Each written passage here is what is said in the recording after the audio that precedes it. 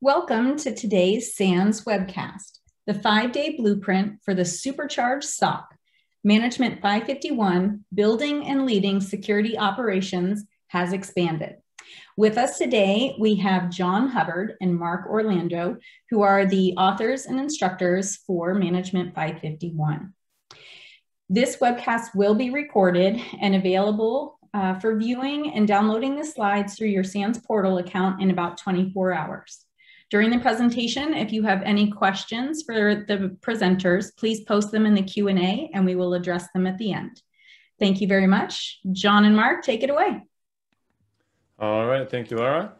We're very excited to be doing this presentation for you today because we are bringing to you an extension to a very exciting course, Management 551, which is our Building and Leading Security Operations Center course.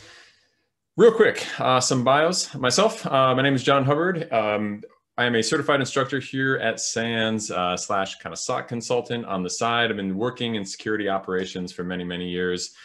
Previously worked in large organizations, kind of became involved with SANS and wrote a few courses along the way, one of them being SEC 455, the other one being SEC 450, Blue Team Fundamentals, Security Operations and Analysis, which is kind of the technical course that pairs well with this one. But we are here today to talk about 551, right? This is a course that covers a whole bunch of blue team management topics. And so with that, I will let Mark do an introduction for himself real quick, and then we will get the show on the road. Thanks, John. Hi, everyone. Mark Orlando. I am a SANS instructor. In addition to being co-author for this new Management 551 expansion, I also teach SEC 450, the Blue Team Fundamentals course that John has written. Previously, I've spent about 20 years as a SOC analyst, a SOC manager, SOC consultant in both public and private sector. Currently the co-founder and CEO of Bionic Cyber, which is a cyber defense company. So really excited to be here today with John to share this new version of the course with you. With that, John, I'll kick it back to you. Thank you. All right. So as I said, Management 551 was a course that I had previously authored as a 2-day course on SOC management. And we had released it last year, right around August or so timeframe. But right away, we were getting requests from people. We love the content. We love a little bit more. Is this ever going to be a 5-day course? And it took very little convincing from the community that we were like, yep, we need to expand this course out to a full 5 days. And so becoming closer with Mark over the last couple of years, he had become my partner in crime on a lot of things like the other course and just various topics and talks and other things like that. So he was the natural fit. As you heard, he has an extensive background in this. And between me and him, we were able to craft up a whole bunch of extra material to go into this course. So really what we've done is we've taken what was in the course before and just expanded on everything, added some more stuff, added more labs, added a CTF that goes around, not CTF, and more of a cyber simulation, Cyber 42, if you're familiar with the SANS management curriculum, that goes on the end of each day. And so a bunch of really exciting stuff. This course in a nutshell covers the topics we have here. First, we start off with SOC planning and building. Having taught the course over the last year, I know from polling the audience every time we teach it that there's a lot of people who take it that are looking to build a brand new SOC. And that makes a lot of sense, right? The course is exactly designed for that. And so we talk in extensive detail about some of the considerations that you'll have to think about when building out a SOC. From there, we get into the applies to everyone, no matter what type of a SOC you're coming in with type content, the daily operations, the considerations for processes you have to be running, how to run those processes, the inputs, the outputs, and all the kind of detail that goes along with that. We cover detection and we cover incident response and kind of the whole spectrum from the identify, contain, eradicate, all that kind of stuff along the way. The pickerel process, if you're familiar with that acronym, which I'm sure this audience largely is. We also go into some of the meta details about running a SOC. How do we make the SOC run better? How do we prevent burnout? How do we use automation in the smartest way possible? What kind of metrics are the most important? And so we really dive into continuous improvement, right, as a general category. Really, really big, important thing, no matter where you are in a SOC, right? How do you measure where you are, and how do you make sure that is always going in the right direction? From there, we get into analytic testing, and how do we make sure not only that we think that things are working, but how do we test? How do we make the plan for that test? What should we test? All of that stuff is kind of wrapped up throughout the days in this course. So we're doing this presentation bottom line up front style. If you're here to just hear about the first 5 days, I'm going to rattle through in a little bit more detail how the new course is laid out. And then we're going to dive into some details on all of these topics and a little bit more extensive information about how we cover them and some of the information about them. So day one, SOC design and planning. As I said, one of the things we have set out to do with this course is make it very, very clear to anyone that's showing up, regardless of where you are in the SOC building process, how a SOC works with a number of mental models. What are the inputs to the SOC? What are the outputs to the SOC? And then we decompose it into more granular functions. Some of you in this webcast may have taken the 2-day version of this course, and you'll be familiar when we go through those in a second.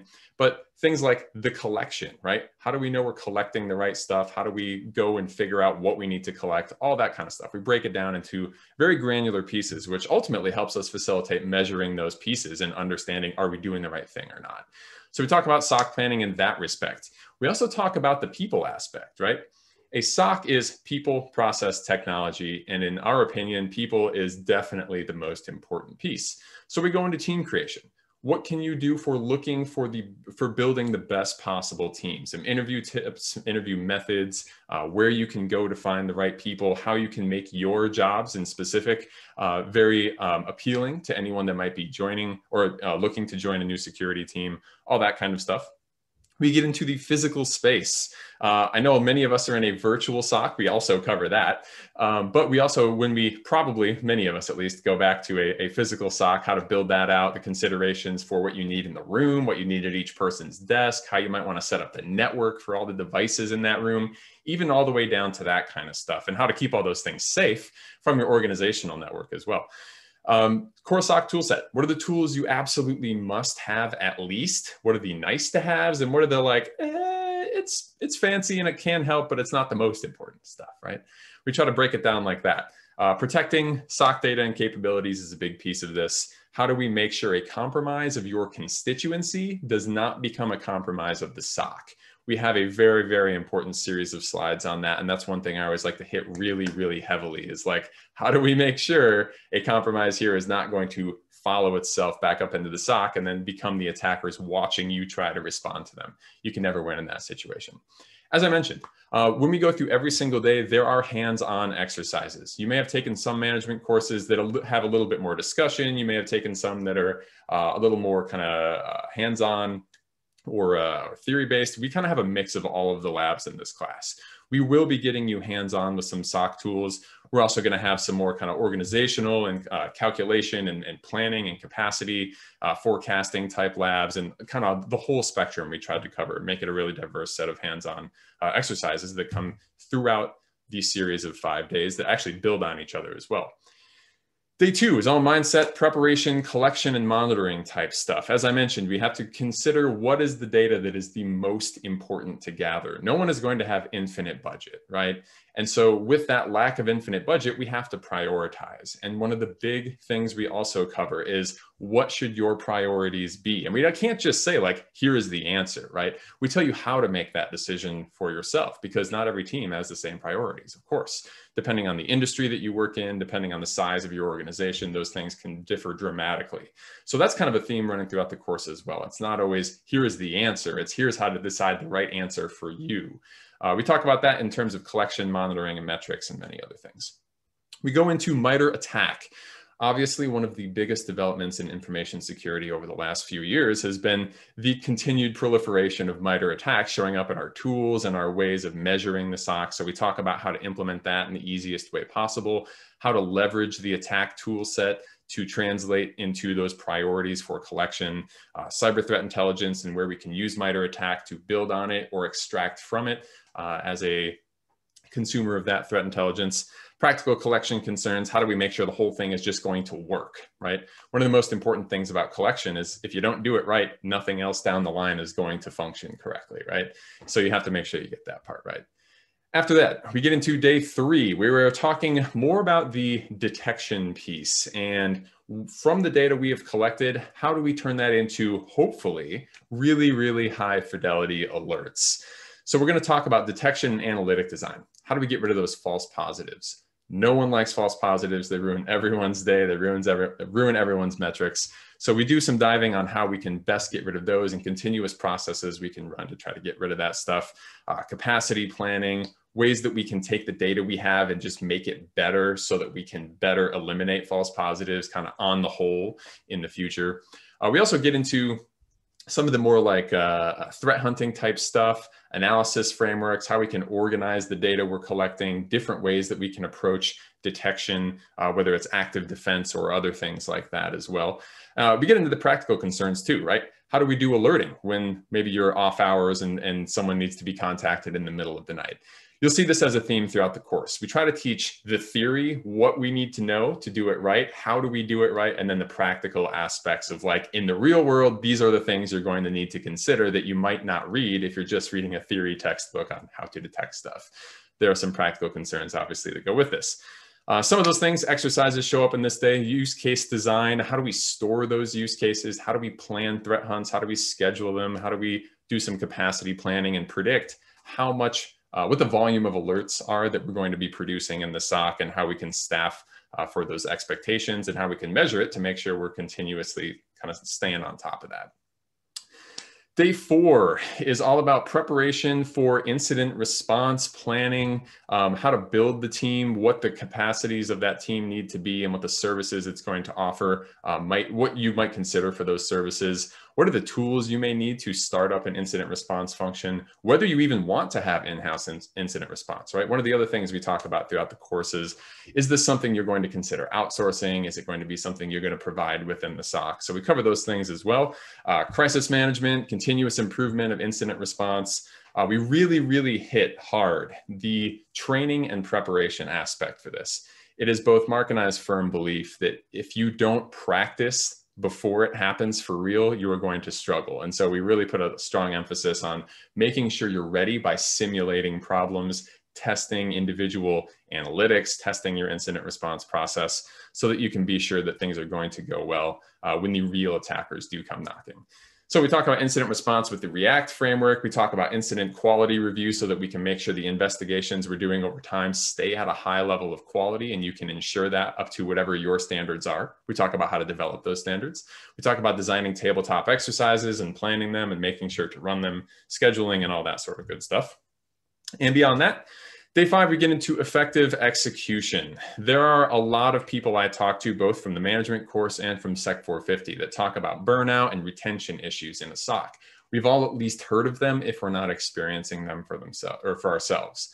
And so one of the things we wanted to hit really strong in here is, what does the data show we can do to make the best possible SOC team where people love to come to work, are engaged in the work, are doing the work they should be doing instead of the work that maybe could be handed off to automation, and just create this virtuous cycle of goodness happening in the SOC, right? So we talk about burnout mitigation, we talk about metrics and goals and effective execution, and how to balance daily operations and the projects you're trying to get done through all of the pressure to also consistently improve all that stuff.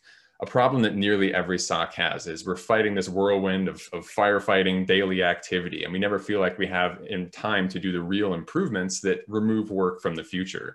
And so we make a big deal about like, here is what you can do to help balance making automation to improve stuff in the future going forward, how we can decide what's going to be the best kind of way to balance that given your staffing levels and things like that. Continuous improvement is really the whole idea of this one. And we have labs that go with this as well. Training and career development planning to help people get in the right direction. Everyone likes growth in the SOC, and so we want to ensure that sort of thing is happening. The SOC metrics that can help you measure both execution and your initiatives. And then at the end of the course, we have a purple team assessment lab where you're not doing one, but you're learning how you can plan one with some awesome free software I have used many times in the real world for real purple teams. We show it to you, show you how to use it, and say, here is all the stuff you took earlier in the class. Let's load it into that purple team software. Now you got your plan to test everything that you developed that we talk about throughout this course. So back to some of the deeper stuff that we cover through all of this. For those who are creating their first SOC, some of the things we want to talk about in this section: documents and policies, right? What's going to be good to have laid out from the start? How are you going to design your SOC, both in the physical sense or in the virtual sense? Having polled people since COVID started, I know there's a lot of SOC teams that were like, well, we were in a physical room, and now actually it seems like it works pretty well with everyone working from home. So we're going to look to do that. So a lot of teams have started to develop virtual infrastructure that might have had a physical counterpart had that not happened. And so we have some direction on how you can build, AWS-based kind of infrastructure for supporting a SOC and things like that. How you monitor what you need to monitor, hiring and org structures, daily operations considerations, daily ops, handoff meetings, shift change type stuff, and then strategies for building that up over time. That's going to be a lot of people coming to the course. The other half, or maybe less than half, are the folks that have an already mature SOC that are just looking for continued tips. And we got tons and tons of that as well, as we said, over the 5 days. We are going to go in specifically into network security monitoring, endpoint monitoring, cloud monitoring. Not so much the technical aspects of it, although we will mention along the way, like these are some of the data sources you definitely need to have and help you figure out what those things are for you. But the importance of making sure they're working right, which ones are going to be key. We don't get down into like event IDs and all that kind of stuff, super specific, but setting up collection so that you know that it's going to work and provide that base foundation of like, we can see the attacks. Step 1 is make the data available. Step 2 is then pick out the actual unique stuff in that data. So this is all kind of towards that. From there, we talk about software integration, how to make sure all your tools are playing well together, automation, when to use it, how to identify the best opportunities for automation and ways to think about that, and just the general kind of continuous improvement stuff that comes along with all of that. One of the ways we also approach this is how do you consider, where do you consider your SOC to be right now on a maturity level? And wherever you are, how can we help you get to that next step? Now, this slide here has the results of a security operations survey from Micro Focus, where they do a state of security operations survey every year. And from the most recent one, they went out and they surveyed hundreds of SOCs a year. And they find that most SOCs fall somewhere in the level 1 to 2 range. And then they say the ideal range is actually not 5, but 3 to 4. Depending on the situation that you are working in, whether you're an MSSP, whether you're a large enterprise SOC, a smaller enterprise SOC, there are some different goals that you might want to set and different considerations you may need to prioritize. And so this is one of the ways we look at this and say, if this is the situation you are in, this is how you might move toward those more important things you need to prioritize. And so as you can see here, nearly every single category here is typically about 1.5 for the average SOC. We want to get everyone up in the 3 or 4 range. And we talk about level 5 and a little bit why that's bad, or maybe not bad, but not worth it in terms of the cost. There's a little bit of too much complexity that can be introduced there. So goals for this class: move everyone towards a level 3 and 4 maturity. We are looking for reliable detection. We're looking for sustainable work environment. We are looking for a continuously improving team. We're looking to leverage some of the modern tools to do that, such as automation and SOAR platforms, cloud monitoring, right? The whole kind of everything that goes with that. We look at it with a modern eye and say, here are the tools you need to have now to achieve up to level 3 and 4 status, or at least begin moving down that path, right?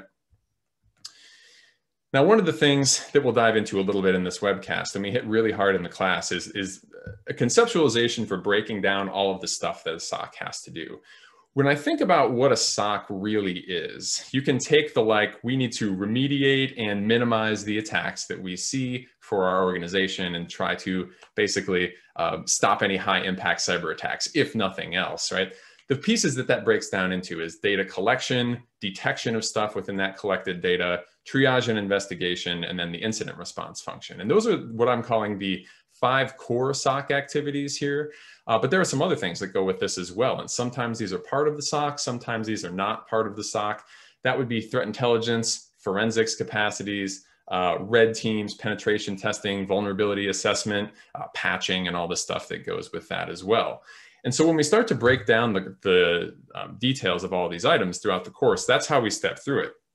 we make this diagram here and kind of draw out how we picture the SOC. And that is, what is the input? What is the output? How can we make the input better? How can we measure the input and the output to make sure everything is working functionally? And then how do we break all those pieces down into smaller and smaller and smaller bits, and then more granularly measure just everything throughout the entire way?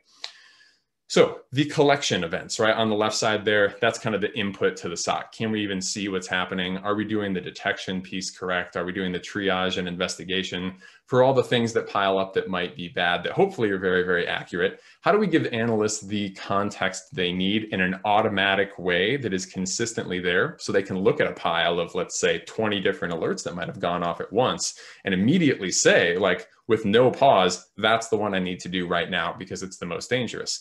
We always compare this to an emergency room, right? There's a whole bunch of people coming in with very, very different levels of severity conditions. And the person at the front desk or whoever in an emergency room needs to know who goes first. And in a SOC, it's the same thing. So we talk about approaching that kind of problem and how we can solve that in the easiest way possible. The investigation stage. How do we know that people are doing high quality investigations to the standard that we expect? We have a whole lab on this. Setting what the standard should be, building out a template for what that standard should be, and then checking and making sure you check enough times within whatever period you want to check to actually have a representative and good kind of feeling that what you have seen does indicate that your SOC is doing generally blanket high quality analysis and not falling into, you know, cognitive bias traps and all the sorts of other things that maybe are easy to slip into if you haven't ever looked for it before. And then incident response, of course, as well. Now, that's kind of the core of the SOC, right? Collection, detection, triage, investigation, incident response. But we also talk about, where does threat intelligence come in? What should you expect from your threat intelligence team? Mark wrote a whole awesome lab about this, how to write requirements, what to expect from your threat intelligence team, how to integrate that data into your workflow. We talk about self-assessment, working with penetration testing teams, scheduling, and some of the other kind of stuff that you might expect for testing your SOC, and forensics as well. We touch on how it can support your investigations and your incident response. We also have a big focus kind of on the external factors, like who are our attackers? If we're trying to do a really good job with security, one of the basic things you have to know to prioritize effectively is like, what's out there? What are they going to try to do to me? And so if you know your attackers, you have taken one major step towards taking your defense and customizing it towards what those attackers will probably do. And so while this is not a threat intelligence course, we do expect that everyone working in a SOC is going to be at least a consumer of threat intelligence, if not a producer in some respects as well. So we do put a lot of focus on, like, let's look at the groups that are out there, right? Let's look at actual threat groups. Let's go out, we search them, we figure out what we have that's of value, and then we kind of look outside and we say, all right, who wants that sort of thing? Where's there evidence of an attack that's happening right now? And then we take those threat groups that we find and we say, what are the tactics they're going to potentially use to get those things from us? And we may see supply chain attacks, ransomware, business email compromise. I have those bolded because those are the three most common ones we often see people asking about right now, especially in light of SolarWinds and all the human operated ransomware campaigns that are going on. But like beyond that, right, there's a whole bunch of different tactics. And so we want to facilitate you, especially if you're coming in looking to build a brand new SOC, looking out into the environment, saying, who's out there? What are they going to do to me? How can I protect against that? And how can I catch those attacks? And so we go into those things, which are obviously super important to have. Team creation, hiring. Like I said, we talk about org charts. We talk about tiered versus tierless SOCs. Hiring in terms of recruitment, where to look, how to make sure your jobs postings get out everywhere they need to be. For interviewing, what to look for, how to take the bias, unconscious bias that just creeps into interviews sometimes, processes that will remove that are scientifically proven to give you the best results. Training, how to develop training plans, certifications, and some of the stuff that can go with that for building up the people that are working in your SOC as well. Once we have the SOC planned and all the stuff in there, it is time to build. So like I said, we're going to cover physical space considerations. We're going to talk desk layout. We're going to talk space planning. We're going to talk work area specifics. I even get down, at least when I teach the course, I even get down to ranting about giving people like monitors and keyboards and chairs and mice, like things that will enhance productivity and make people just generally happy. And whether that's giving people stipends to do it in their home office or whether it's at work. these have real ramifications, right? If people are uncomfortable all day, how productive do you think they're going to be? Virtual and remote SOC onboarding. What are we going to do if you have never physically met someone, you can't sit there at their desk with them and walk them through some of the processes? What are the challenges you're going to face building a virtual team? How are you going to manage a virtual team? How are you going to make sure a virtual team is collaborating? We've done some of the research on that, especially what's come out over the last year, and looked at some of the challenges and weaved in some of the best practice for that sort of thing as well.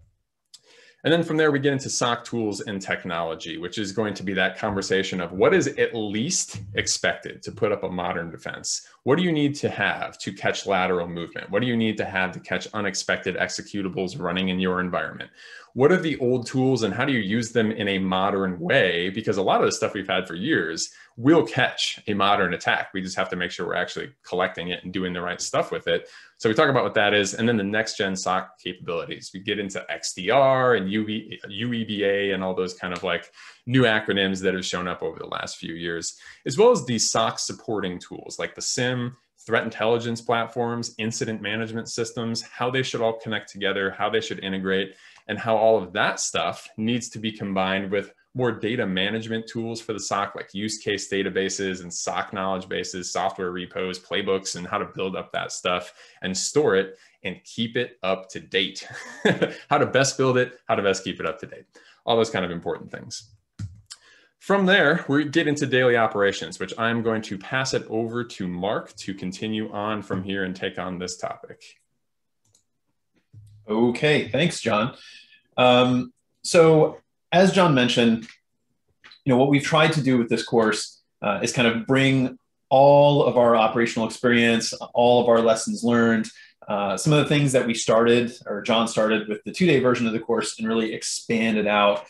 Fortunately, the new 5-day format gives us the time to really dive into some of this stuff.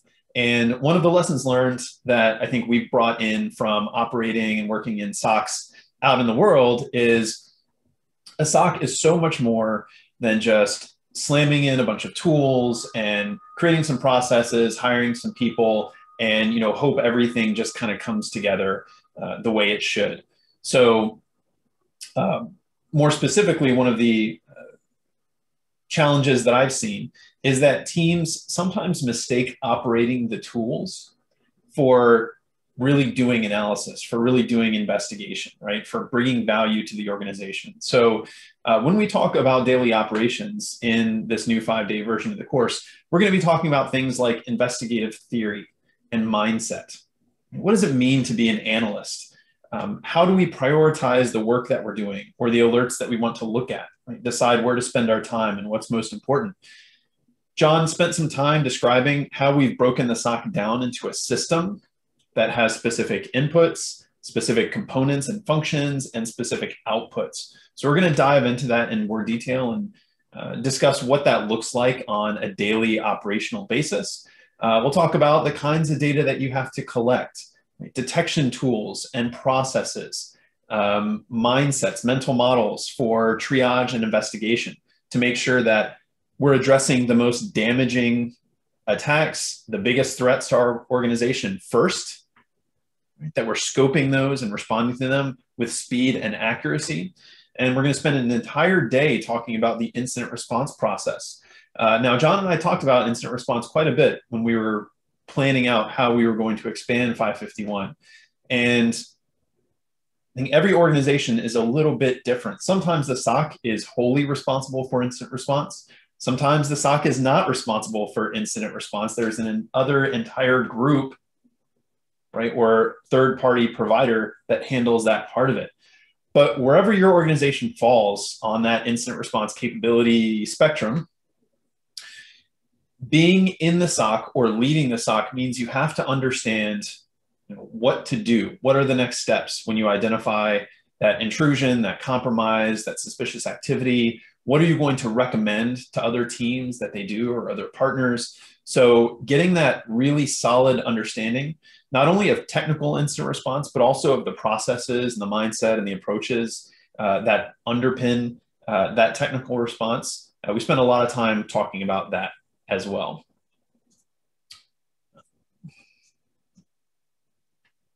There we We're also going to talk about other monitoring, we're going to talk about data collection. We'll get to the other monitoring use cases in a minute. John mentioned that if you don't have solid inputs, if you don't have quality signal, right, quality telemetry, you're not going to get good results in the SOC. And most of us that have spent any time in security operations understand that by now.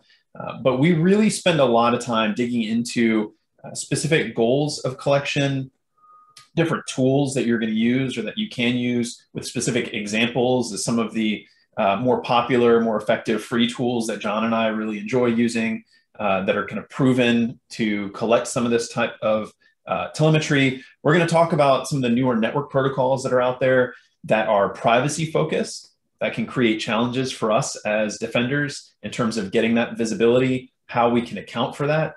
We're also going to talk about data collection in the cloud. So as many of our organizations undergo digital transformation or have recently undergone digital transformation, we don't want to sacrifice visibility and security, right, to gain some of those more advanced capabilities from an infrastructure perspective. Right? So we'll talk about how we can maintain that visibility, how we can maintain all of our capabilities in the SOC, even in light of that type of digital transformation that may be happening in our environments. One of the newer topics in the new 5-day version that I'm really excited about is we've been able to expand our conversation about monitoring to other kind of unique use cases for security monitoring. Things that many of us run into on a daily basis in the SOC, but don't really align to kind of more traditional security monitoring. Maybe don't exactly fit into that network security monitoring bucket or that host security monitoring bucket, right? Things like DevOps, right? Application development, supply chain considerations, supply chain processes, third-party providers, business email compromise, insider threat. These are things that might incorporate different elements of some of those more traditional monitoring approaches, like network security monitoring or host security monitoring, but they're kind of unique in and of themselves. So we've tried to take some time to talk about those unique monitoring scenarios, the kind of telemetry you want to get that can help you maintain good visibility there, but also how to get security, injected early and often into some of these processes, how to work with the teams that support some of these processes to maintain good visibility, the ability to identify and respond to incidents. We also talk quite a bit about frameworks and mental models. One of your best friends as a security leader is a framework or a model or a process that you can refer to avoid having to reinvent something from the ground up. There's nothing worse than spending a lot of time, building something from scratch, and then you leave and it kind of falls into disrepair, or maybe others in the organization don't quite follow what you're doing because it's coming out of your brain. Fortunately, we have a number of different industry frameworks and reference models like MITRE's attack matrix that we can use to guide some of our planning. And so one of the areas where we use that kind of reference is in data source planning. When I first started working in the SOC, our approach was we want everything. We want all the data in the environment. And as most of you on this webcast realize, that's not exactly the most realistic goal these days with just the sheer amount of data that most of our organizations produce on a daily basis. So in this class, we use MITRE's attack matrix to identify data sources, prioritize them, and we do that from the perspective of some of the threat modeling that John described in the earlier days of the course. So what are the threats that are out there? How are they likely to target us? What are they likely to be after? What are the tactics and techniques that they use or may use or have used to target us? Right? And we can express those TTPs in terms of MITRE attack. We can use that as a reference model to kind of guide our thinking around those, guide that cataloging of those TTPs.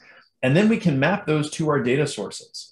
And one of the things that I really loved about John's 2-day version of this course, and that we've carried over into the 5-day version, is the labs that we do. Right? We've got a lab on understanding the threat. And then we carry that over into mapping out, attack trees and visualizing and anticipating how they're going to get into our environment or how they might try to get into our environment. And we map that all the way to the data sources. So you can draw a through line, not only in the content of the course, but also in the hands-on exercises that we're all going to do, from the threats that we're concerned about at a very high level down to very tactical data source planning. And it's a really cool set of labs with some great tools and some great reference frameworks that you can take back to your organization and use in that planning. So I'm really excited about that element of the course. When we talk about inputs, John also mentioned threat intelligence, that we spend some time digging into what it means to consume threat intelligence, what it means to produce threat intelligence if your team has the opportunity to do that. Helpfully, we've included a picture, most likely of what most Intel teams look like. Obviously, they're perpetually cloaked in shadow, most likely wearing fedoras. Kidding, of course. But the bottom line here is that CTI informs many different functions in the SOC. And whether you're at a relatively low maturity level from a threat intelligence perspective or a very high maturity level, we're going to talk about what it means to produce intel, how to consume it, some additional reference frameworks, mental models to guide those functions, and how we can put threat intelligence to use in the SOC from a very practical perspective, not high level talking about cool things that may or may not be happening out there, but how do these things impact us? How are we looking for these things? What do we do when we find them? What does that process look like? Now, John also mentioned that many of these disciplines and functions that we go over in this class, obviously it's a leadership course, right? So we're talking about building, managing, supervising, improving many of these functions. But as a manager of an operations capability, we also have to be aware of some of the very practical challenges that are going to face us in trying to instrument a network, trying to get the data that we need. So we spent some time talking about the collection function, right? How we can choose, prioritize data sources, some of the different options that we have in processing that data, getting it into a usable format, how best to view and utilize that data, make sure it's consistently high quality. Right? All too often, SOCs take this checkbox approach to data collection. Right? We have that data source check, let's move on and never revisit that again. Right? But we have to constantly manage this collection function, constantly improve it, just as we would any other SOC function. We spend a good amount of time talking about that in class. Now we move on to triage and investigation. So we understand the inputs to our SOC system. We understand the data that we want to collect, how we're going to get that data into our monitoring and response processes, right? So now we're going to talk about triage and investigation.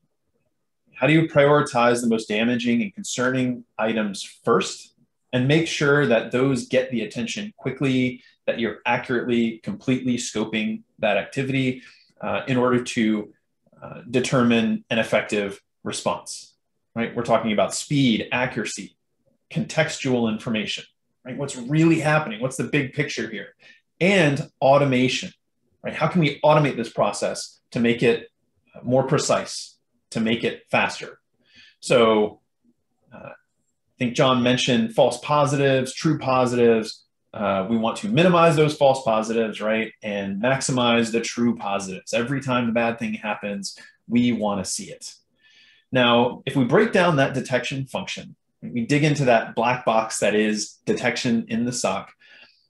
In this class, we're going to talk about the relationship between false positives and negatives. We'll talk about why you really can't ever get to 0 false positives, and it's probably not a great goal to shoot for.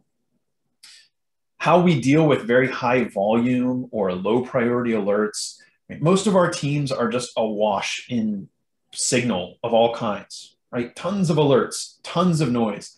How do we dig through that and cut down on that noise quickly, effectively, and in a repeatable way?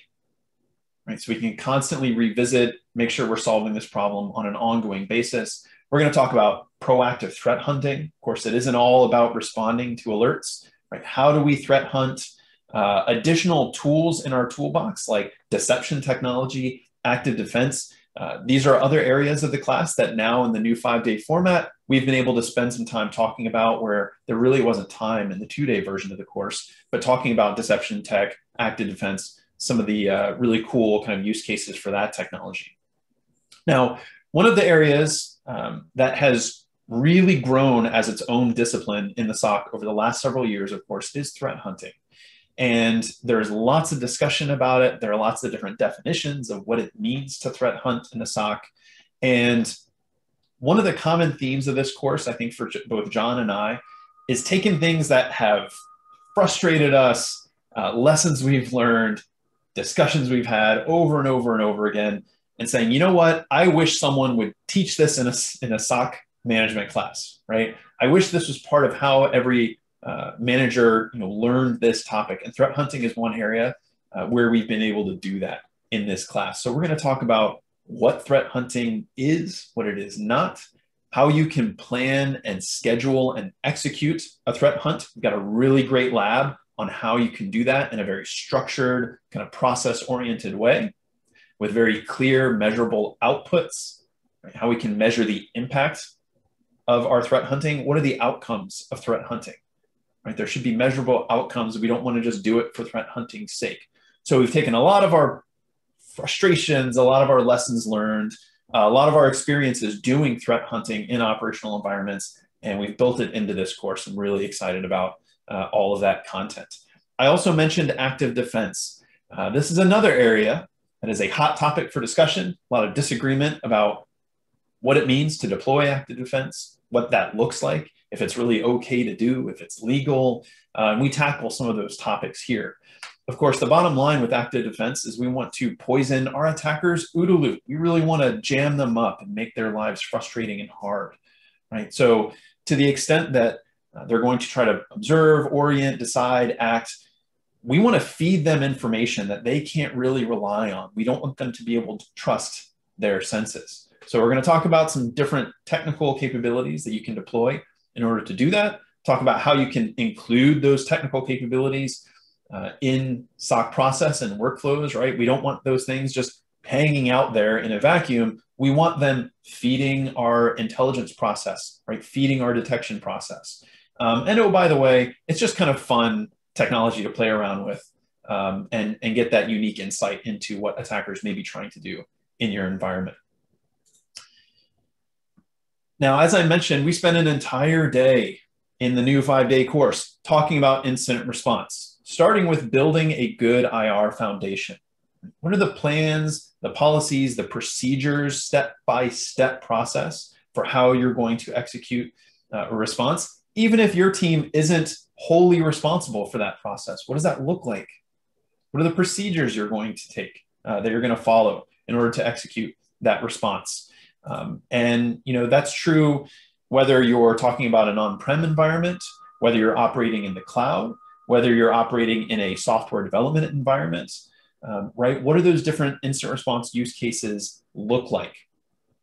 And for those investigations, what are some of the tools and techniques that we can use to make sure that our teams are investigating this activity in a consistent and structured way? So we talk about structured analytic techniques. We talk about specific tools like how to brainstorm hypotheses for investigations, how to use analysis of competing hypotheses, ACH, to make sure that the evidence that you have properly supports, right, your conclusions.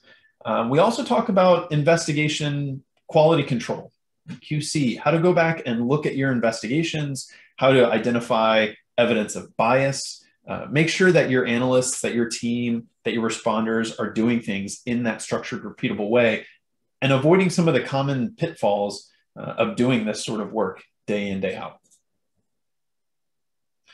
But of course, as leaders, as managers, we have to understand that working in a SOC, being an analyst or a responder, right, particularly in incident response, it's not solely a technical process.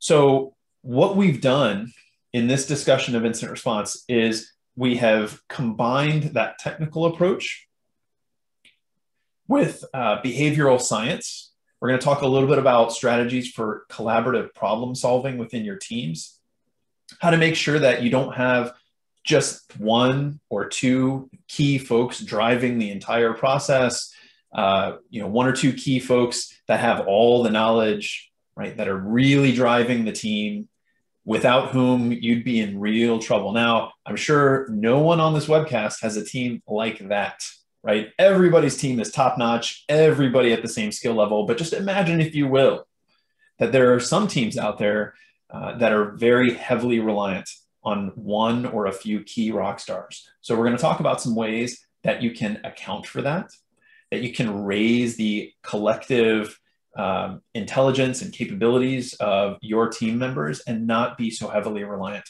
on just one or two key individuals. That's especially true in that incident response process. We're also going to talk about incident response in the cloud, where some of the telemetry, some of the control that you have in the containment and eradication phases, for example, is very, very different than what you're going to have on-prem. So we're going to think about commands you want to be able to run, telemetry you need to generate for your team, artifacts that you want to collect in that investigation and incident response process. We even very briefly get into what that looks like for some of the larger cloud service providers out there with some specific examples. And then we're going to talk about motivating your team. Right?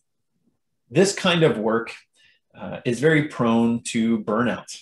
Many of us on this webcast have experienced it. I know I have, I'm sure John has in his career. So how do we keep our teams motivated? Remember, this is all about being that operational leader, right? Giving your teams autonomy, empowering them, giving them a sense of purpose, right? And those aren't just pretty words that you're going to find in management books, but there are specific things that we talk about in this course that you can do to make sure that your team feels that empowerment, right? To keep them motivated, to reduce the likelihood of burnout.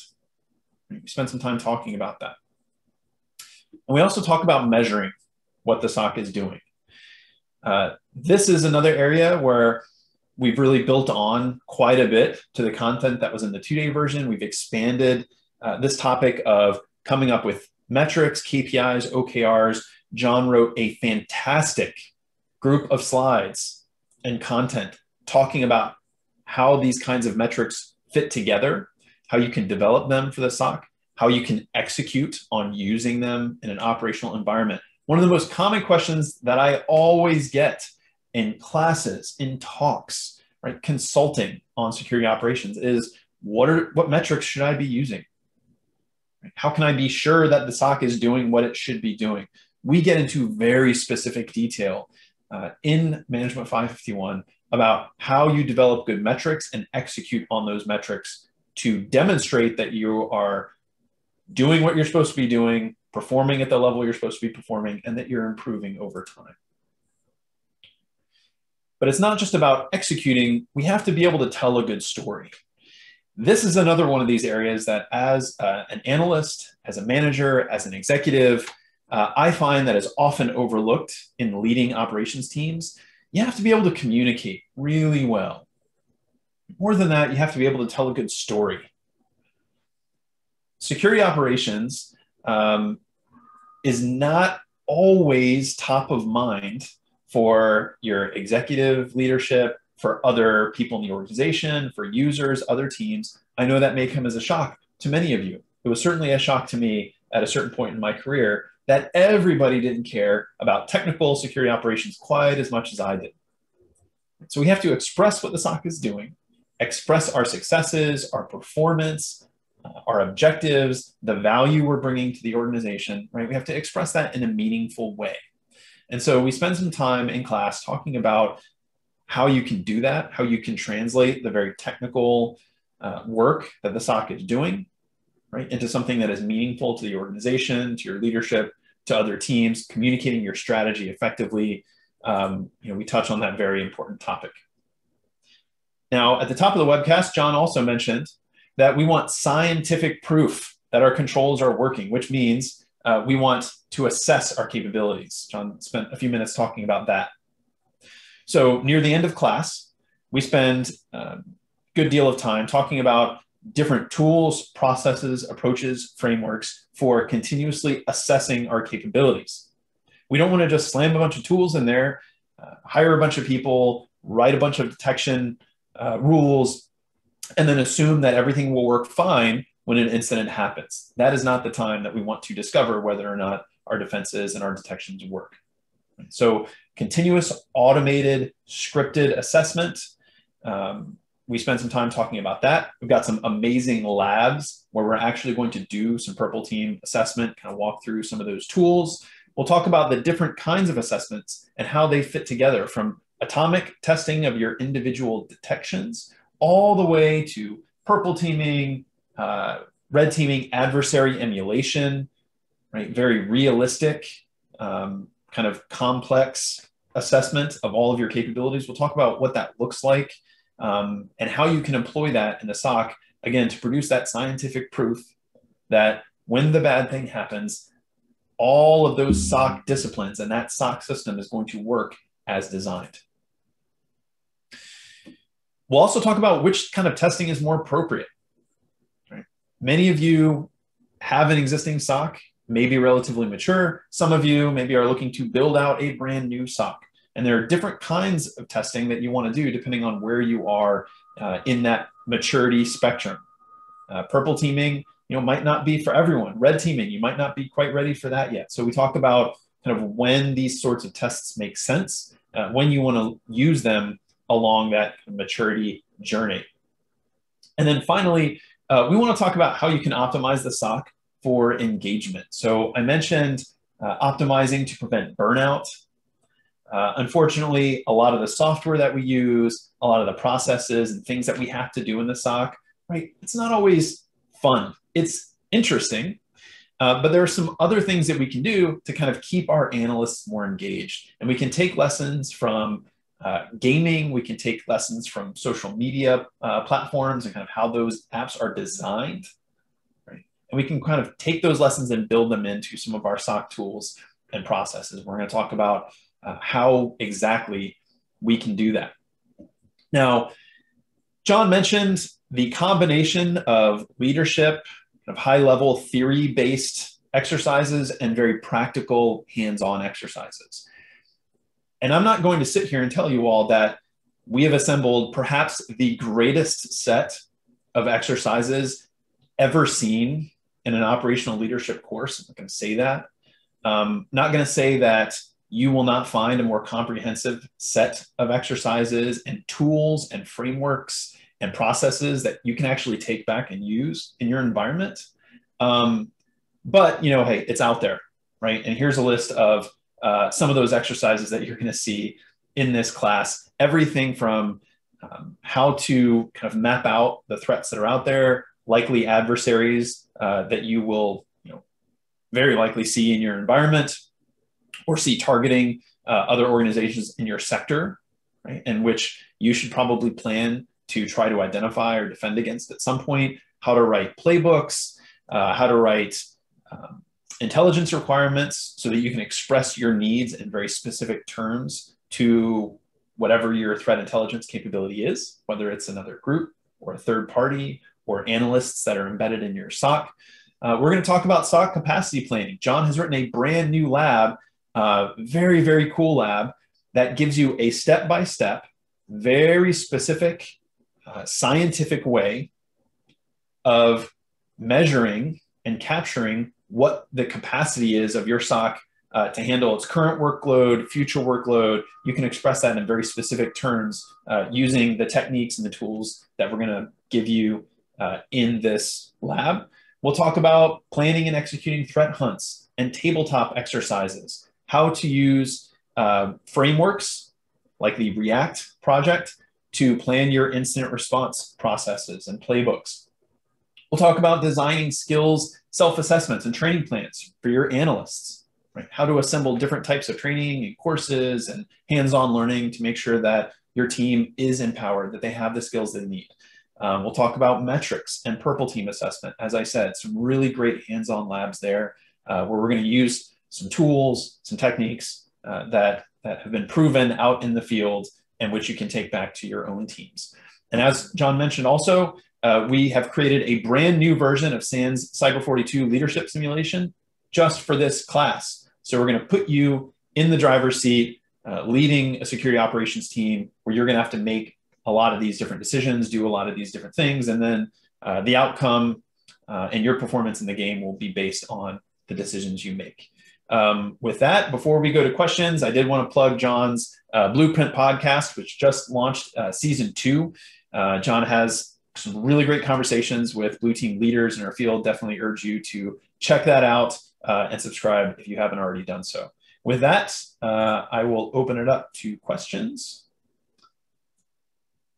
Wonderful. Thank you, John and Mark. We would love people to ask some questions. We just have 2 right now, so please send some more our way in the Q&A. To get us started, are there video guides for the labs and exercises for the on-demand course? Video guides, like video walkthroughs and all of that, I'm going to assume. We haven't made them yet, but we're definitely looking at doing so. The question about some of these is, versus a technical lab where it's very easy to say like, click this thing, enter this command. Some of these are a little bit different. So the answer is not yet, but I hope to get them in there where they can be made in a way that doesn't require like interacting with someone else or something like that. But the class is designed largely for that. So we haven't done it yet, but answer is yes, eventually they should be in there. Wonderful.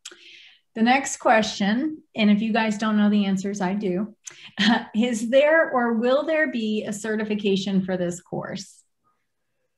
I don't know. It is not within the SANS instructor's purview to make that happen. However, that being said, the interest of the community in the course is what will drive the creation of the certificate. So if you would like there to be a certificate, the more that GAC hears from you, the more likely that is to happen, the better the class sells and all that good stuff. I would hope the answer to that is yes. You know, this obviously is a course that has wide applicability to a lot of people in the industry. So well, it won't have one from the start, hopefully rather soon after, but that's not up to me, but I'll push as hard as I can. Terrific. And that is, oh, we have one more question. Is there an upgrade path for those who took the 2-day 551 version?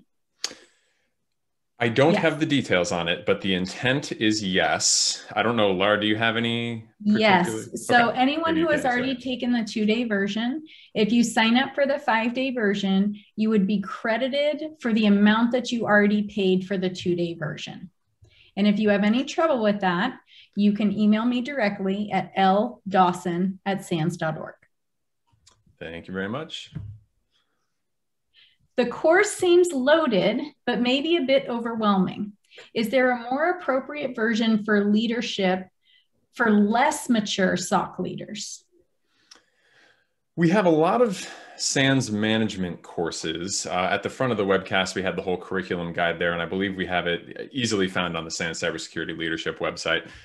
In terms of SOC specific training, there is not another course for that. But that being said, this is a course designed for people who, I mean, if you're at literally 0, you'll do fine in this course. Like, you don't need to come in with any tools or anything like that. We will help you build the blueprint for whatever it is that you are trying to create, and whatever it is will best serve you as an organization. So don't worry about, there's a lot of people, like I said, when I pull the class, most people in the course are in the middle of building a SOC and usually on the earlier stages. All right. Will you make available newly developed resources to students who previously attended? So the way we do it is we have versions in SANS classes. If you ever have taken one before, we have, you know, numbers and letters that kind of designate it. And yeah, as things get fixed, we will put them into the course for those who have taken that same version. As time goes on, though, and the course gets more dramatically changed, if we were to push those, because we can do virtual machine updates remotely, is I guess the mechanism here. We have to cut those off at a certain point because it would break what you have if you didn't have a very specific setup. And so what's going on the back end of all our virtual machines is a lot of complex kind of Docker compose stuff going on and various things. So to keep things in sync, you will get all the updates for the version that you have. But once we have a major version upgrade, then that would be cut off. And I would like to add that there are additional free resources. For example, John created a SOC poster, and that is a free downloadable resource. And over time, authors and instructors do create various cheat sheets and guides and things like that, which are available and made public. What's the short URL for that, Laura? Is that sans.org/free? I will, sans.org/posters. Oh yeah, for the specific poster. Yes, yes. There's that one, but there's a whole like website full of just tons and tons of resources for all the SANS courses. Sans.org.free. Yes. Yeah, and free. As a side note to that, I am doing a whole bunch of other, like the Blueprint podcast. I got some YouTube channel stuff. Mark's online doing live streams and other things too. So there is a lot of content coming out of us, whether it's under the umbrella of the class or not. We are certainly trying to do a whole bunch of stuff outside of the course too. Definitely. Will this course be available to master's students? I don't think that is the case just yet. John, do you know? It's brand new, so not yet that I'm aware of, but I have had some discussions on that. Again, that one's kind of a little bit out of my hands, but I'm going to try to make it available for that, yes, as much as I can. And if you are a master's student, you can always request it, and I'm sure that would be one of those things that would go into consideration as well. Perfect. And the final is just a comment. Hey, John, love your content. Would love to connect with you on LinkedIn. Yes, please connect to us on LinkedIn. Mark and I are both available. SecHub is my Twitter username. LinkedIn, you can find me, Mark Orlando, on LinkedIn. And Mark A. Orlando is your Twitter handle? Yep, Mark A. Orlando. Perfect. Great. We just got one more question. When purchasing, which VAT law should be taken into consideration? And I do not know the answer to that. And I would recommend that you email registration@sans.org. So at this time, we don't have any other questions. This webcast will be available in about 24 hours through your SANS portal with the slides.